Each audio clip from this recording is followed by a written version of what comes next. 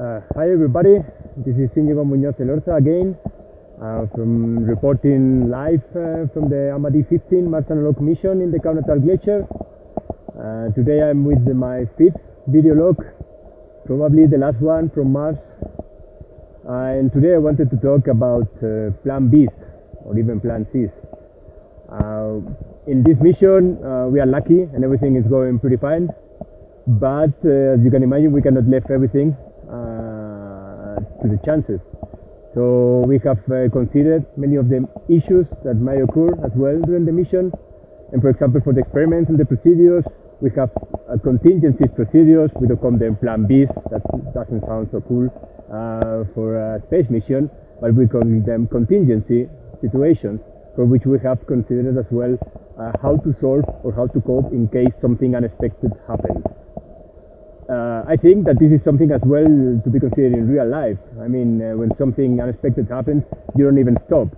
You have to continue, life continue, and you have to take all the chances that you have to do the best you can.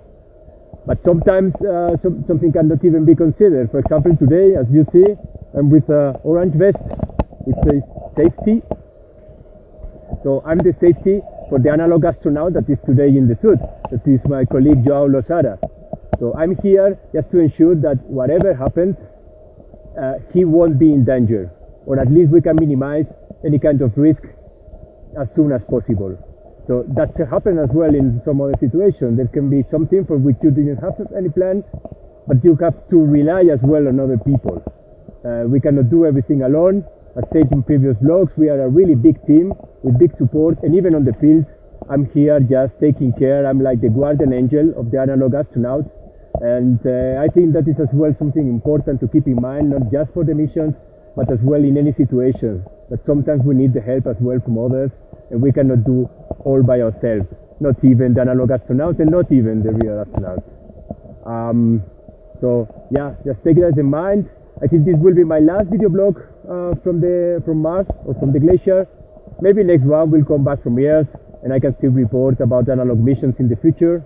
I hope you enjoyed what we said, I explained, shared this mission with you, shared the experience we had. So stay tuned as well to the OeWF channels and HSpace channels for future activities and future missions as well. Until then, stay safe, keep on safety. Good luck. See you.